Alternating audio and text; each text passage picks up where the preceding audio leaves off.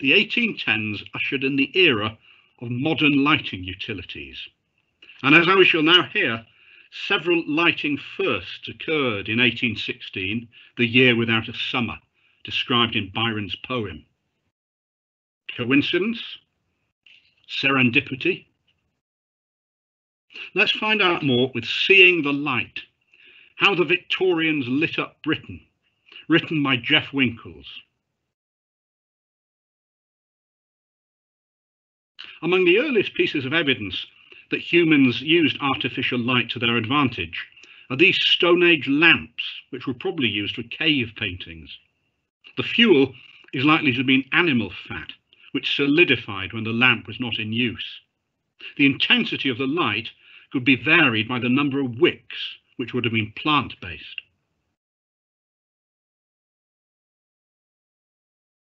Oil lamps in ancient Egypt commonly used castor, sesame, or linseed oil as a fuel, with the wicks housed in the spout.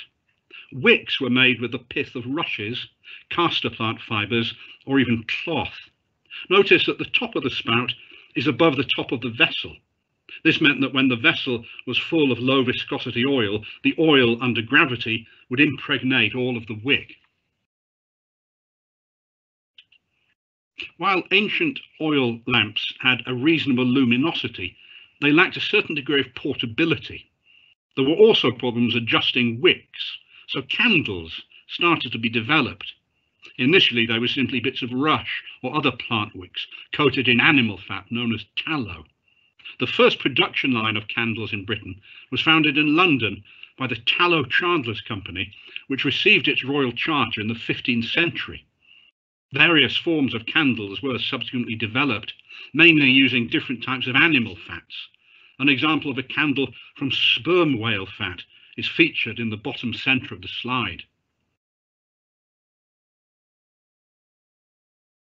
Fast forward to the 18th century.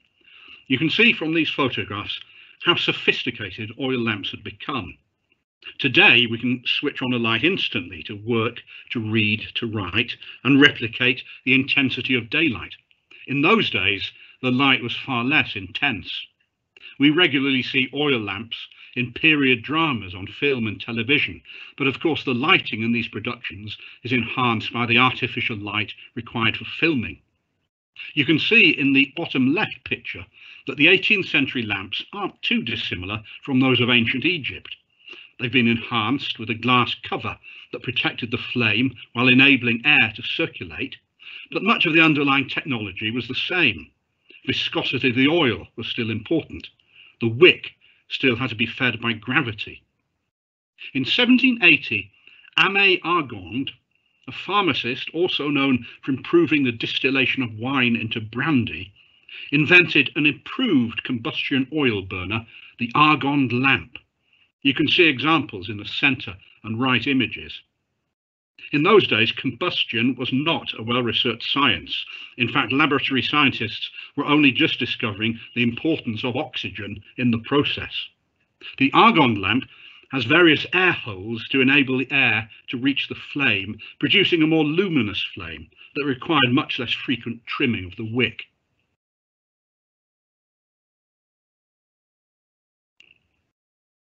The use of gas for lighting was first recorded in Sichuan province in China in 500 BC. The gas came from fire wells, underground methane deposits.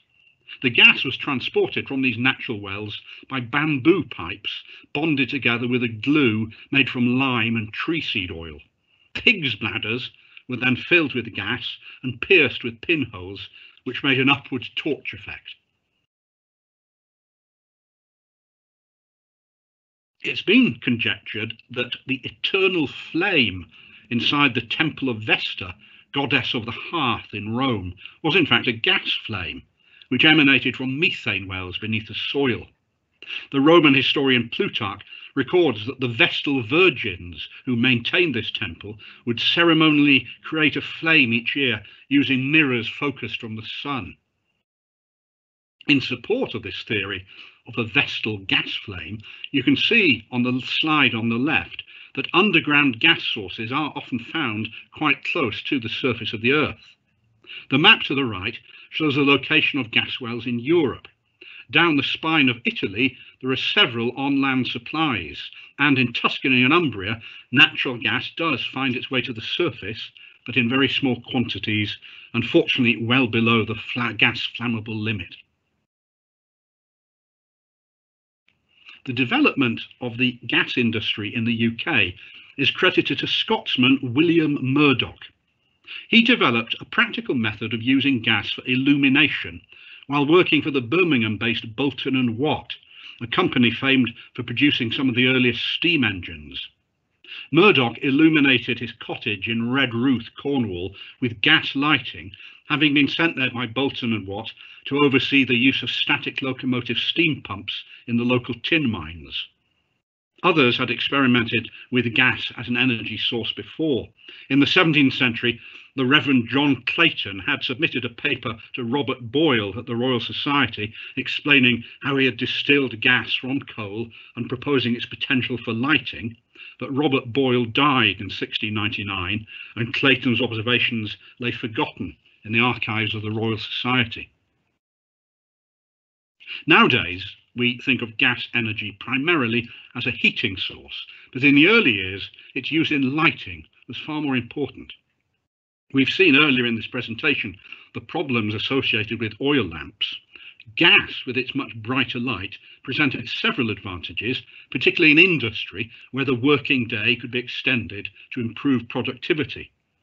This chart shows the differences in luminosity of lighting sources, from a standard candle on the left to an electric light on the right. A gas lamp was equivalent to 18 oil lamps.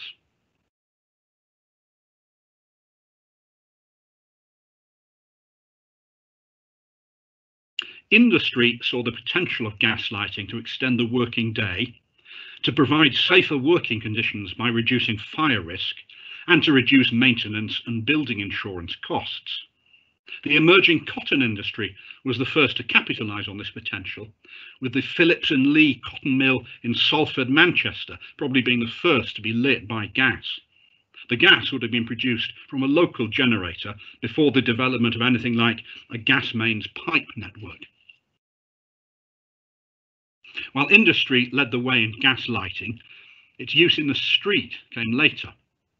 The darkness of streets until the early 19th century offered a perfect opportunity for thieves, pickpockets and other criminals. This was a long-standing problem. As early as 1417, the Lord Mayor of London had ordained that lanterns be hung outside from Hallowtide, 31st of October, to Candlemas in early February. And in 1716, all householders whose house faced a street were required to hang out one or more lights to burn from 6 p.m. to 11 p.m. under the penalty of a 1 shilling fine for failure to do so. The first gas company to manufacture a public supply of gas was founded by Samuel Clegg, who had been an apprentice of William Murdoch at the Bolton and Watt Company. It was known as the Gas, Light and Coke Company. Gas was generally produced from coal, and coke, as a byproduct, was sold to domestic customers for heating purposes. There were also small gas generators that worked from other fuels, wood, oil and petroleum. An example in the Cambridge Museum of Technology is shown in the photo on the lower right of the slide.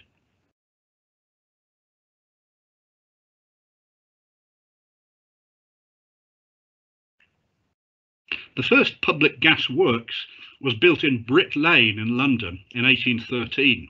It supplied buildings rather than streetlights in a small neighbourhood network. Preston is credited as the first urban area to realise the benefit of public street lighting in 1816, just in time to mitigate the gloom of the year without a summer. And at that time, there were only 20 miles of gas mains in the UK. Whether it was by luck or design, the gloomy environmental conditions and increasingly smoke-filled industrial atmosphere of the late 1810s coincided with the swift growth of street lighting. By 1820, 15 towns had their own gasworks and mains pipes, and over the next decade, many tens of thousands of street lights were installed. Most developed was the London metropolitan area, which had 70,000 streetlights by 1827. As we heard in the previous webinar, local historian Alan Brigham has charted the career of John Grafton, an apprentice of Samuel Clegg, who brought his coal gas technology to Cambridge in the 1820s. Grafton initiated the gasworks site in East Cambridge that would become the Cambridge University and Town Gaslight Company. Gas was produced in furnaces known as retorts. This photograph shows the only remaining retort in the UK at Fakenham Gas Museum. Scotch cannel coal was used, since its gas had better illuminating power than other coals.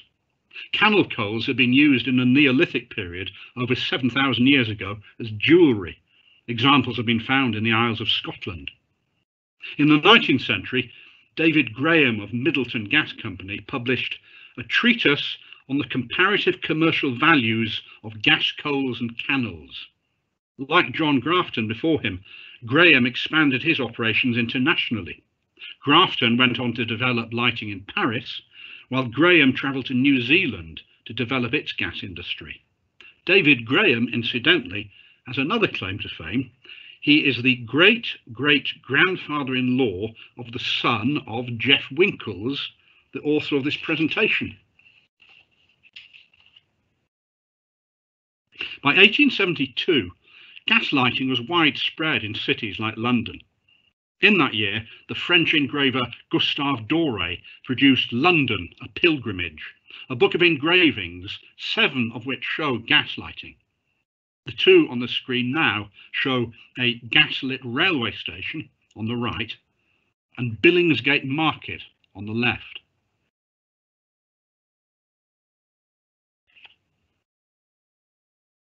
In the later 19th century, gas began to face competition as a utility from electricity. Much was made by the advocates of electricity about the inherent dangers of gas and the ease of use of electricity. The 2 illustrations shown here show publicity at the time.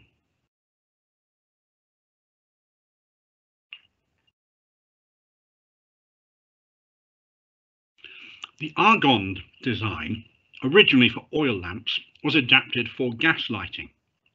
You can see on the bottom right of the slide how the glass tube was incorporated to circulate the air around the flame. The glass tube protected the flame, as well as people and objects, and allowed thermally induced secondary air, which would heighten the flame, increase its surface area, and so produce more light. Early gas and oil burners obtained air for combustion from around the flame envelope. The Bunsen burner, developed by Robert Bunsen, pre-mixed air and gas within the burner tube, with the rest of the combustion taking place around the flame. This process was used for a long time before the gas mantle enabled even greater illumination. This is shown in the illustration on the right of the slide.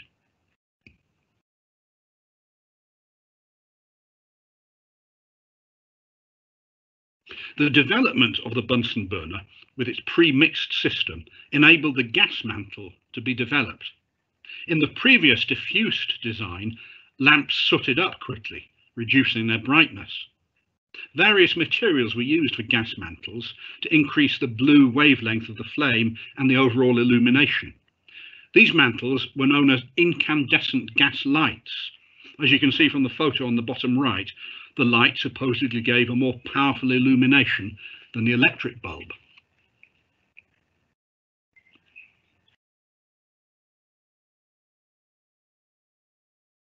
Experiments with mantles in the 19th century led to the development of the incandescent gas burner, which remained in use until the 1950s. This slide shows stages in that development. The picture to the left shows a gas lamp of an earlier design, but incorporating the glass tube and induced air system. The mantle hangs down vertically. You can see that this light is considerably stronger than those illustrated on the right. It was discovered that temperature played an important role in the mantle's incandescence. Welsbach, who worked with Robert Bunsen, used a mantle of rare earth metals lanthanum and zirconium. This was made possible by using a Bunsen-type burner which generated temperatures of up to 1,350 degrees Celsius. This breakthrough allowed for burners with shorter flames that still maintained high temperatures, so lamps could be smaller, and incorporate several mantles within one design for greater fuel efficiency, as shown in the upper right picture.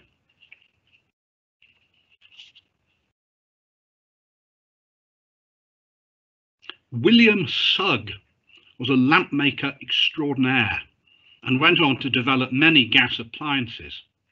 This slide shows lamps of great artistic and aesthetic quality. You can easily imagine these designs hanging in large public halls and stately homes of the period. Sugg also patented a self-regulating flat flame burner. In his day, supply pressures in local districts varied considerably. A self-regulating burner would not flare if there was a sudden change in gas pressure, so the intensity of the light would remain steady. Sugg's burner, which gave a brilliant white light and operated relatively quietly, reducing the hiss caused by changes in pressure, proved successful in its day.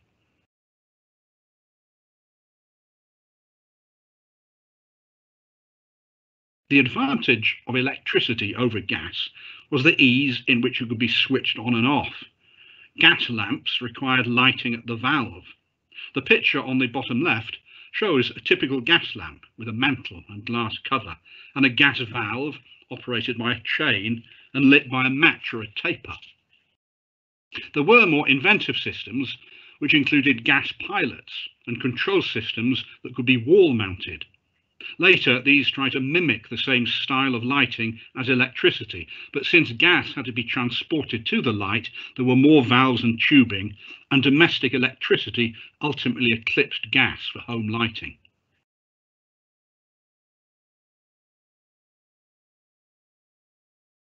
This slide shows the development of the gas street light. Improvements that increase the circulation of secondary air and increased luminosity can be seen in the design of mantle burners and luminous burners.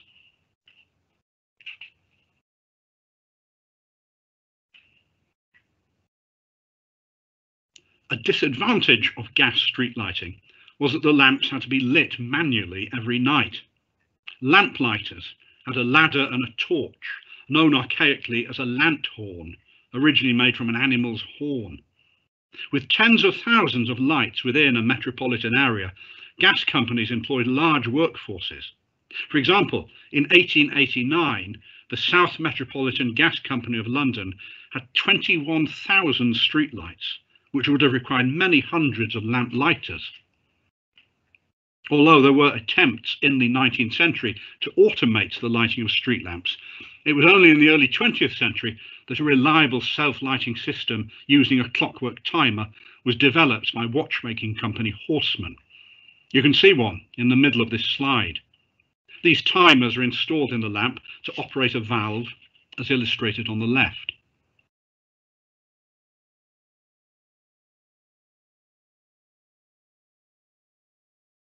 There are still several gas streetlights in working order in Cambridge.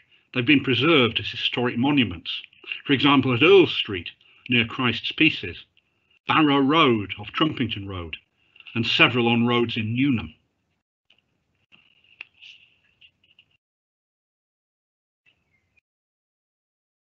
In the 19th century, most gas companies were independent and operated in a particular city or area where their works were located.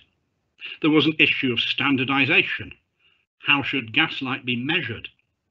The Metropolitan Gas Act of 1860 defined a standard measurement, candle power. This definition lasted until the candela was adopted as the internationally recognized measurement in 1948.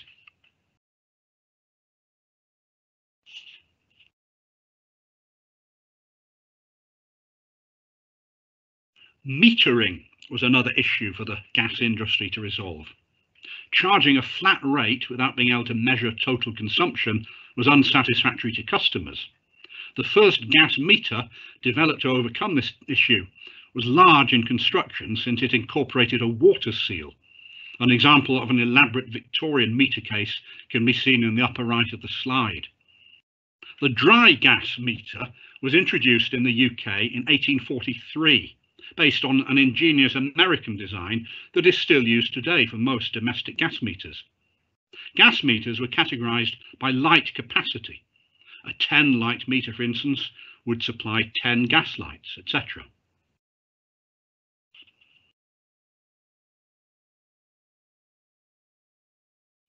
A gas meter consists of a steel case with two compartments. In each compartment is a set of bellows which work slider valves that open or close ports to the bellows in the compartment. In this illustration, the yellow portion is full of gas. At the stage in the upper left diagram, the slider valve is allowing gas from the inlet into the bellows. In the upper right, gas from the inlet goes into the bellows. Under the pressure of the gas, the bellows are forced outwards, which displaces gas from the outer chamber and out through the meter. The amount of gas displaced from the bellows and the amount of gas discharged from the outlet are the same. This is called a positive displacement meter. In the next stage, in the upper right illustration, the bellows are full of gas, but the slider valves have moved, which, just like the first phase, pushes the gas in the outer case to the outlet. The third stage can be seen in the lower left. Because the bellows are full of gas, the inlet opens and permits gas into the outside chamber. This pressures the bellows, which then pushes out the gas in the outer chamber through the outlet. The fourth stage, shown in the lower right, repeats the process for the other chamber. Each bellow's worth of gas is counted on the meter index. One of the earliest applications of gas lighting was to the theatre industry.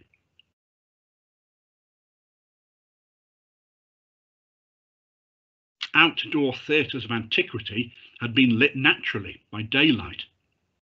From the Renaissance, candles were used in indoor theatres, first in Italy and then in England. Much later, argand oil lamps were used as the primary light source.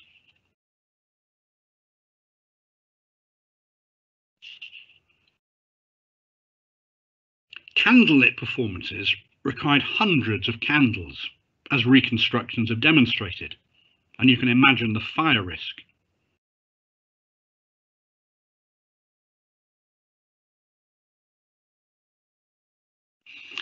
Theatre owners quickly saw the advantage of gas lighting, enhanced performances and more bums on seats. Once again, 1816, the year without a summer, coincided with the history of artificial lighting. In that year, Joseph Vicars, the manager of the East London Theatre, built a gasworks on the premises to supply lighting to both the local streets and his auditorium.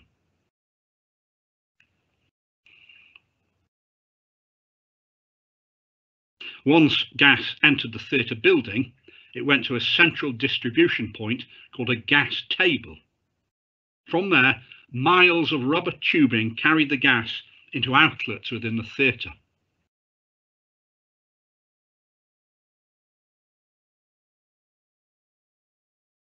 Public areas, such as auditoria, were the first to be lit by gas. You can see from the upper picture what a hazardous procedure it was to light the burners prior to a performance.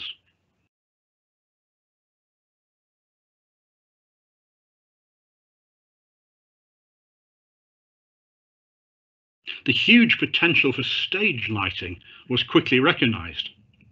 At this period, theatres were very much social meeting places, with stalls lit as brightly as the stage. Gas lighting gave much more prominence to the performance itself. Controlled by the centralised gas table, various portions of the stage could be lit up as and when required. Footlights at the front of the stage had reflectors. The lights would have emitted a lot of heat for the actors on stage. This slide shows footlights on the left and at the top, and wing lights on the right.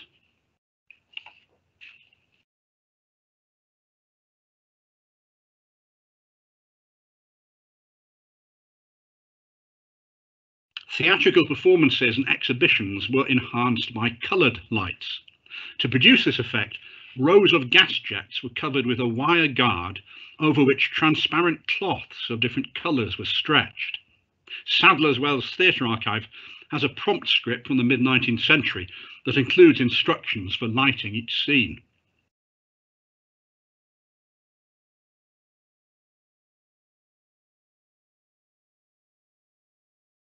As mentioned in the previous webinar, we also have records of illuminations in central Cambridge from 1863, when university and municipal buildings were lit up red and blue.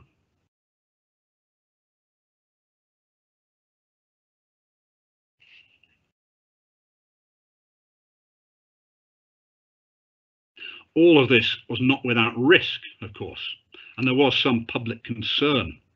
At the top of this slide, you can see a cartoon that shows some of the risks involved. One of the first theatres to install gas, the Theatre Royal in Covent Garden, burned down after stage lights, which had not been properly extinguished, set fire to the scenery.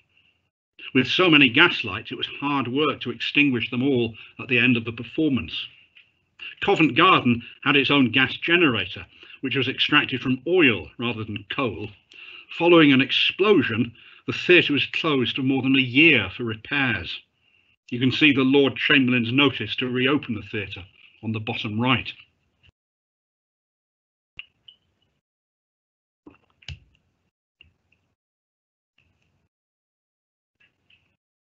The invention of gas lighting and the Welsbach mantle enables powerful white light to be produced, and this was developed into the spotlight. Thomas Drummond had seen a demonstration by Michael Faraday from which he developed lime light, in which oxygen was mixed with hydrogen to heat a limestone block to incandescence. A reflector shaped the light into a narrow condensed beam, and this is where the phrase "in the limelight" originates. It was first used on Herne Bay Pier in Kent in 1836 to illuminate a juggling performance.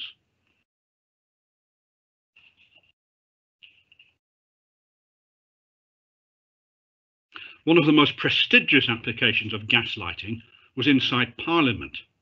Once again, the ingenuity of Mr. Sugg was tested with the task of lighting the House of Commons. Sugg reasoned that the rising air from the heat of the gas lights would create a ventilation system dragging in cooler air at the lower level. The rising hot air was exhausted by a chimney effect. This slide shows the ornamental burner system developed by Sugg. As the press reported, this enhanced the appearance of the oak ceiling as well as illuminating the speaker's floor.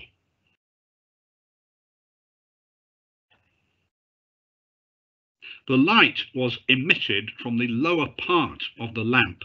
Warm air in the proximity was drawn through this grille and out into an extractor system. The system stayed in place until the 20th century, when it was finally replaced by electricity.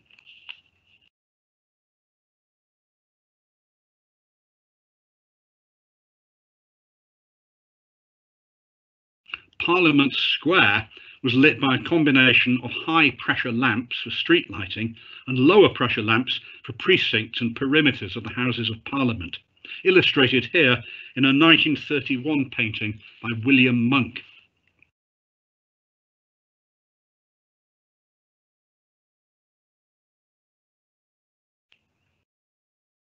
Another prestigious use of gas lighting was on Brunel's Great Eastern steamship. Gas was used to light the public areas of the ship. The only existing record of this is the draftsman's drawing archived in the Royal Museums in Greenwich. Unfortunately, no record survives as to how gas was either made or stored on the boat.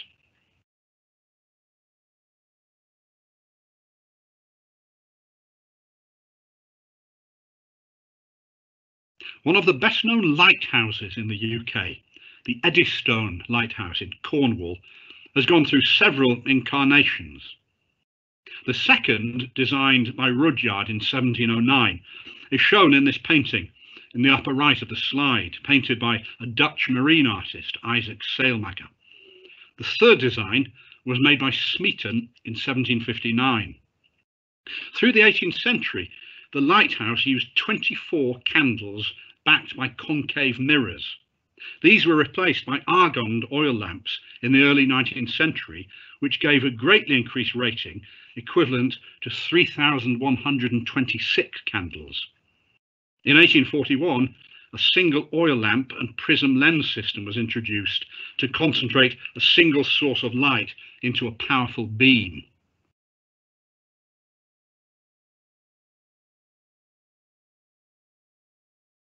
While there had been experiments to power lighthouse beams with gas from burning wood in France and the USA, in the UK, a competitive trial was conducted in 1873 at South Foreland, Dover.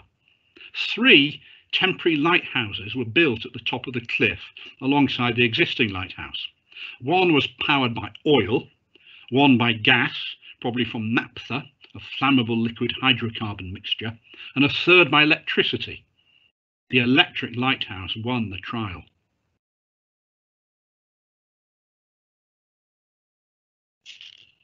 Ireland equipped 9 of its coastal lighthouses with gas. John Wigham developed lamps specifically for lighthouses, which used multiple pre-aerated gas jets, as you can see in the diagram at the top of the slide. He built a gas works at Ballyhead, first extracting gas from oil, then shale, and finally cannel coal. The system was replicated in other lighthouses in Ireland.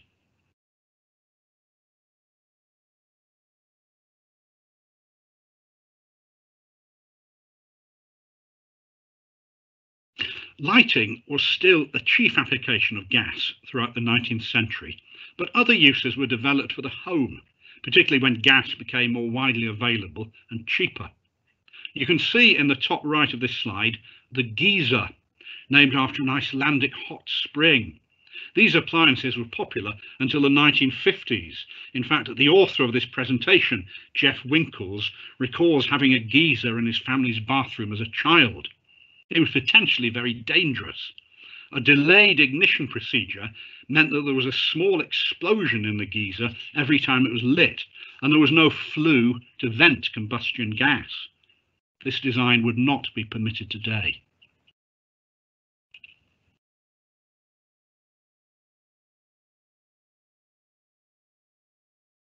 As well as lighting, William Suggs' company was influential in the development of other gas-powered appliances into the 20th century. For example, here in the upper right are sanitary incinerators for workplaces, responding to the increasing number of female workers in the 20th century.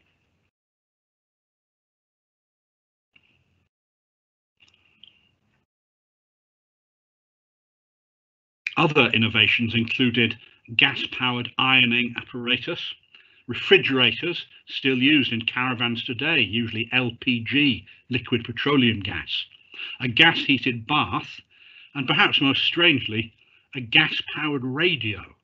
Now, this wasn't just a novelty item.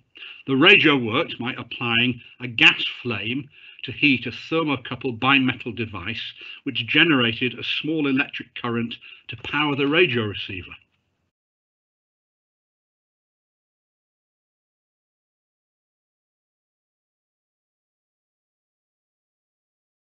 Another ingenious early 20th century invention that used gas power was the Humphrey pump. Henry Humphrey designed a pump that involved a controlled gas explosion. The build-up of gas pressure caused the water to rise into a discharge pipe up to 35 feet above ground level. Installed worldwide, a relatively local example was built at Chingford in Essex, at the King George Reservoir in 1913. 4 pumps each lifted 4 million gallons of water per day from the River Lee into the reservoir. These pumps continued to operate until 1968, and they would have continued for longer if they'd been powered by natural gas.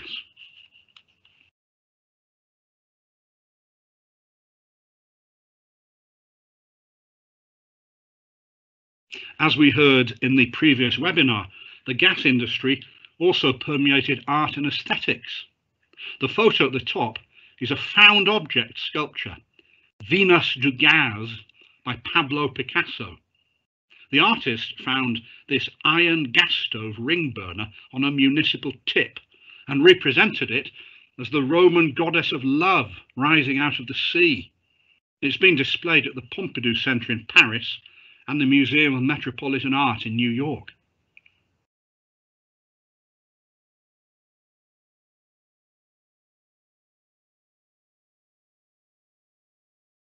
The main competition to gas from the late 19th century was electricity. But during the Victorian period, electricity was relatively too expensive. A light bulb could cost a week's wages. The widespread adoption of electricity was also delayed for many years because each generator had a different output. Early electricity supply systems were direct current. DC created large voltage drops and limited the size of distribution networks, which made electricity expensive. It was not until the 1890s that alternating current, AC, solved the problems of voltage and long-distance transmission of electric power by using higher voltages and transformers. Metal filament lamps had been perfected in 1911, but different towns had different currents, and manufacturers were reluctant to develop light fittings with no standard national market for their products. The breakthrough came when the Electricity Supply Act was passed in 1926, leading to the establishment of the national grid.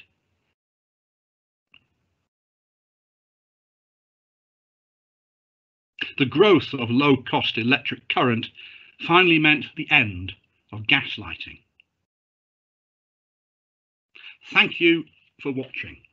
If you've enjoyed this webinar, please remember that you can donate or volunteer through the museum's website. And now a live question and answer session with Cambridge Museum of Technology volunteers. Robert, thank you very much.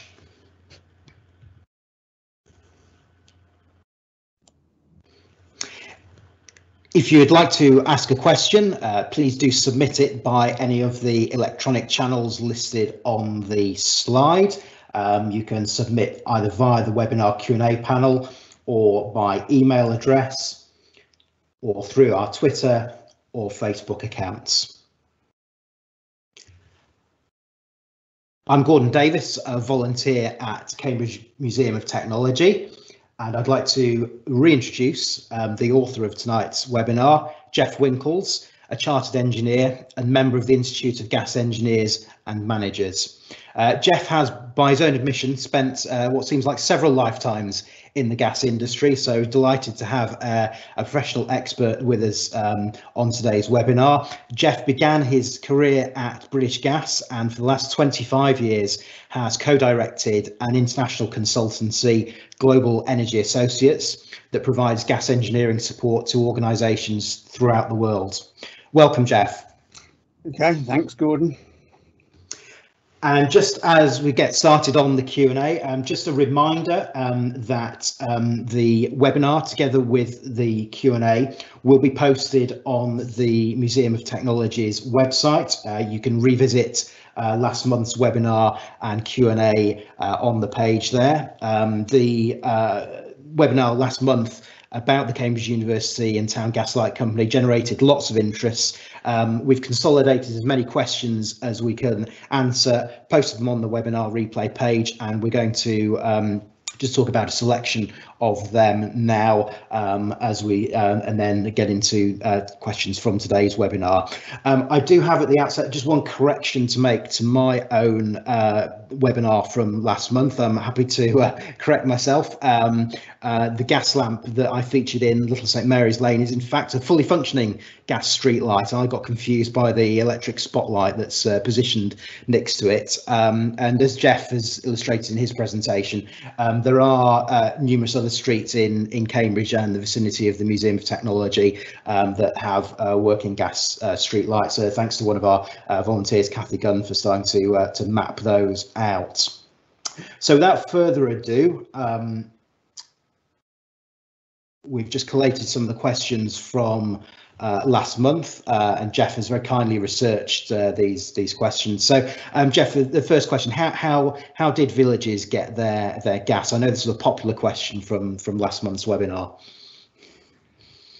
Yes. Well, originally, of course, they were supplied from Cambridge, but as the network grew, as gasworks became bigger and more efficient, only the larger gasworks really were gas suppliers. So around Cambridge, Peterborough was probably the biggest gasworks that supplied gas.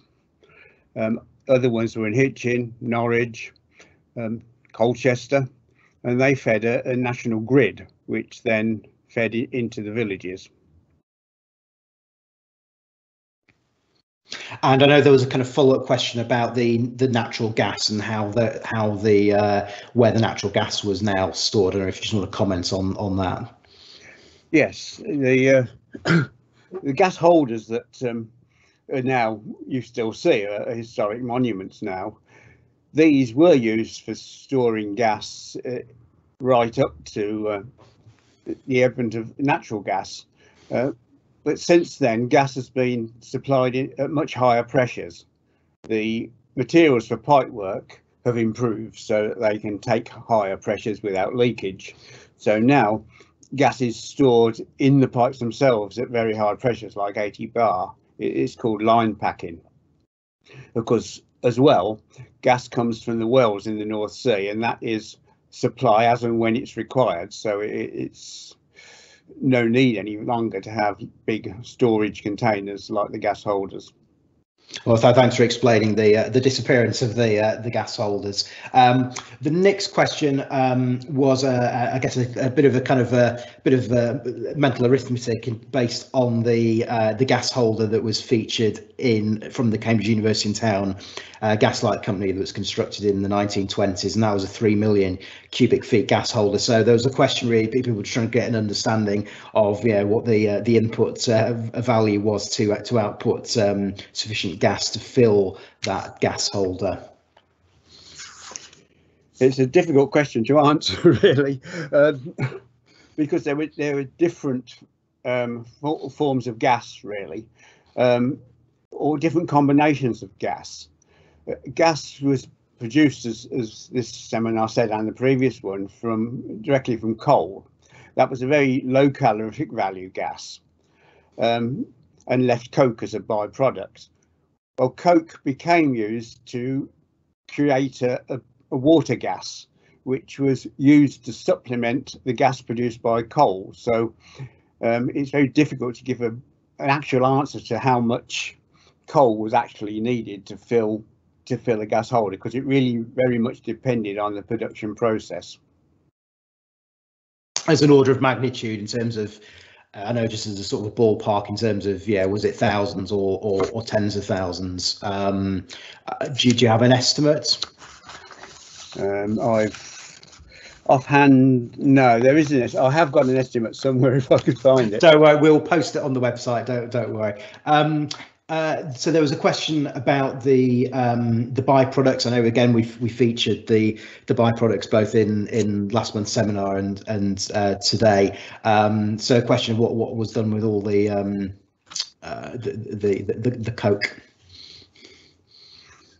Yeah, mainly coke, as I said, was sold as a domestic fuel initially, but a huge amount of coke was developed from the gas production. So it was always sold as domestic fuel, but part of it was used to produce this water gas, which is used to blend with other gases to create a sort of higher calorific value gas.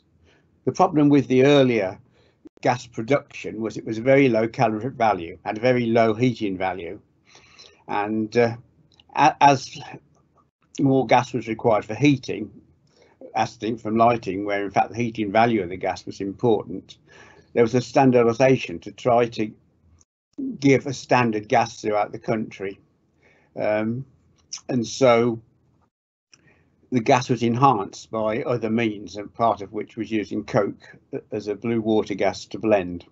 Okay, thank you for that explanation. And then just the final one from last month's webinar, just again relating generally, but also to the Cambridge University and Town Gasworks site. How was the gasworks cleared of industrial pollution before site redevelopment? Well, there's a lot of pollution, obviously, from gas. That's why gasworks are on the outskirts of cities, really, because of the smell. In general, the worst pollutant really were iron oxides.